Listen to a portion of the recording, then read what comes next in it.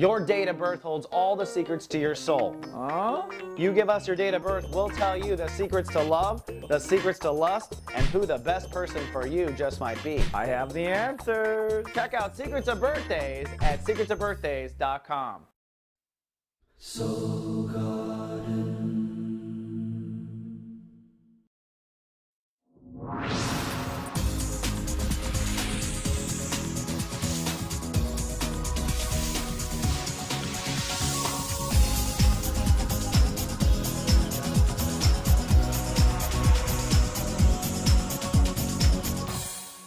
Hello magicians, and welcome back to Soul Horoscopes Weekly Update. From my webcam to yours, I'm Christopher Witecki, your host to the universe. And a couple of quick little announcements. One, Nikki Bright, a creativity expert. She's having 2 seminars. They're 90 minutes, one on a Thursday night, one on a Sunday morning. This is to jumpstart your creativity. So if you're trying to manifest love, a creative project, maybe even trying to get pregnant, this is the way. She'll get you to your heart chakra, and in 90 minutes. It's $24.95, super affordable.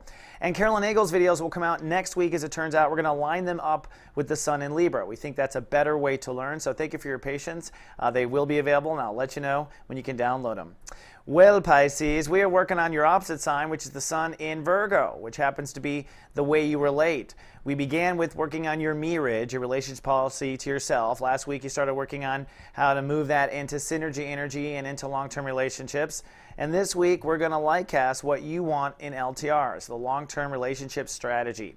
Quickly to review, the Virgo energy comes from our heart chakra, so this aligns with your heart. It is the IB state of awareness. There's three chapters to these growth. One is live, the second is love and be. Now, we're in the love stage this week, how you love, how you connect, and we're going to move and end the week in the B stage, the master shui, and I'll talk more about that in a bit. But for the Pisces, it's your marriage, and how you balance. That is what we're working on in reality, the sun in Virgo.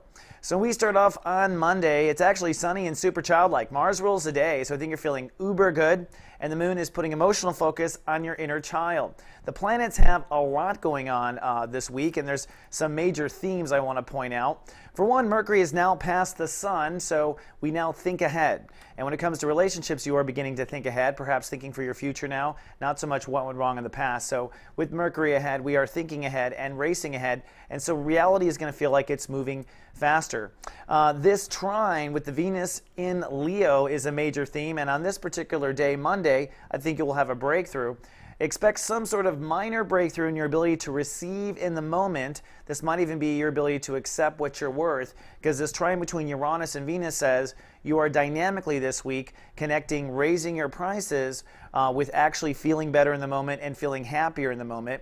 And then Saturn over the weekend, we ran into the deadline. It is now time to commit to certain trust or intimacy policies. This is what you've worked on for 2.5 years, since October 2009, and now it is time to move ahead. So this week, you're going to find reality races ahead with all of your boundary changes, putting them into motion immediately. It's really cool to watch. On Tuesday, Mother Earth rules the day, so we are holding space. The moon is still in Cancer, so your inner child is playing. It's a good creative day. It's a good light casting day for you, especially with Mother Earth ruling. Basically, you want to squat on this new relationships policy. That's what you're creating, a way of being fair, a way of relating to others. And so on Tuesday, you're just squatting. You're seeing what the universe makes out of it. As we had said, Mercury does cross over the sun and keep moving. And the moon, as you can see, is heading for Venus. We're going to have light cast day here in a couple of days. Whoops, excuse me about that. Woo-hoo, here we go. Then Wednesday, it's Love Fest Day. And this is the most powerful day of the month to tell everyone you love them and surrender to your own heart chakra. This is a big part of where we know to go, right? Our heart really tells us where to go, and on Love Fest Day, you can begin to feel it. Now, when the moon is in Leo, that means that your emotions are focused on your reality, so this should be a very magical and colorful day, I think, for you, really feeling sunny and feeling happy. Yeehaw. Looking at the planets, the moon is on top of Venus, and that is really what causes Love Fest. As the moon crosses Venus, our emotions are able to receive whatever Venus is receiving. Venus is in Leo, so Venus is plugging into love. And so you are feeling the love on this day. And of course, I think this is the way the universe wants us to feel. Now, one interesting thing that might lead to feeling better is Mars square this conjunction. Mars up in Scorpio is showing it's time for you to draw some emotional philosophical boundaries. That by drawing new emotional philosophical boundaries, you're able to open up your inner child and receive love in the moment. So that's important. And then there's that trine again to Uranus, which means as you open up to love in the moment, you immediately start to feel more valuable at large. So I think it's a powerful Love Fest day. Make sure you tell everyone you love that you love them. On Thursday, Jupiter rules the day, so it's almost like Love Fest Part 2. Sunny and breezy is how I'm describing it. I think you will feel everything going on in your moment. That's why I say breezy. You're hyper aware to your reality. But Jupiter ruling the day means you're going to expand. And remember, this month's topic is relationships. So now that you're beginning to feel what relationships can be, we are now in the master shui level. In other words, we're looking in the mastery of balance, the mastery of relationships, the mastery of mirage. And mastery comes from being able to master your emotions, because the most fluid place to manifest is in our passion, which is emotions. The planets themselves, I just want to point out where Jupiter was. Let's not forget Jupiter itself is helping you to expand the way you self-nurture. So there's probably a synergy that needs to be recognized on this Jupiter ruled day, to where your intentions and directions with long-term relationships are in synergy with the way you take care of yourself and the home and family you are still expanding and learning about. So Jupiter ruled day, expansion, feeling the love in the moment, almost a Love Fest Part 2, I think. Then comes Friday. Now Friday is a Uranus ruled day, and I think this is a breakthrough only day. Only those who've done no work in the whole transit will have, I think, a breakdown. And the breakthrough comes through the master shui, which is emotionally surrendering to the potential and synergy of you and someone else. The moon is well into Virgo, and we're on countdown now for light cast day, which will be in 24 hours. So you're starting to have your emotions catch up to all this relationship work, where you're starting to feel the results of your work. Now, if you've been doing good soul work, you'll feel great. If you've been not doing your soul work, this could be breakdown in the classic sense. The planets are all jumbling up there, and you can see we're on preparation for light cast day. And for a few hours on Friday, the moon will oppose Neptune, which is that God versus reality we felt earlier. And literally for you, it'll be a tension of your feelings about relationships over to your ego trying to feel strong and trying to hold space or hold credit. So there's a little bit of ego versus relationships. And really, you know, as long as your ego is being intuitive and surrendering to Neptune or surrendering to your intuition, you should, just by using gut instinct, be able to make things work for you. All right. Then comes, we got a light cast day, woohoo, where we're going to hold space and manifest. The most powerful day of the month to set our intentions out in the universe. You will be cloudy on this day and you'll be light casting. It's a Mercury ruled day, so that means we're going to be doing a lot of thinking on this particular day.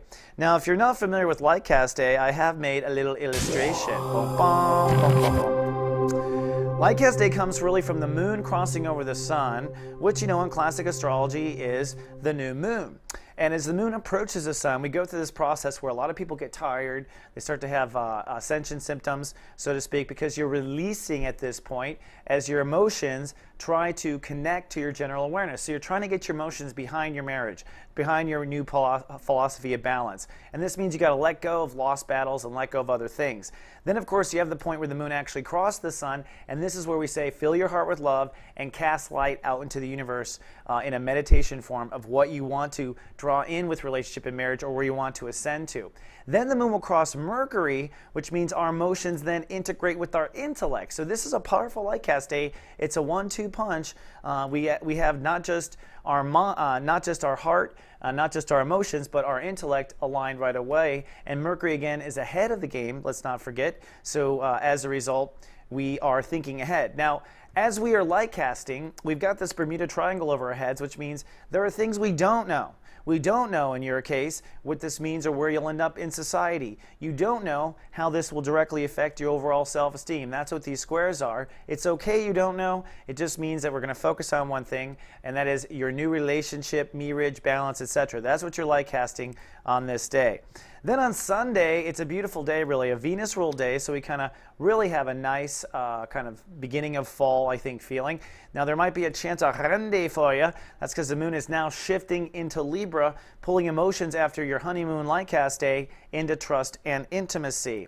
And really, there's a few things I want to point out here with the Sunday planets. One, this Bermuda Triangle doesn't go away, but if you notice, the moon now picks up where Mercury was. Mercury is offline on Sunday, so we are just 0 degree. We're not really easy to think, or it's not easy to think, it's not easy to communicate. But the moon then, our emotions pick up that fear. So just a warning, you might have fears come up on Sunday, fears of your career and fears of whether or not, fears of your social impact and whether or not there's going to be a financial impact to these changes you're making in marriages. But that's okay. We're going to work on that next. And that's what the next transit is about. So no worries there.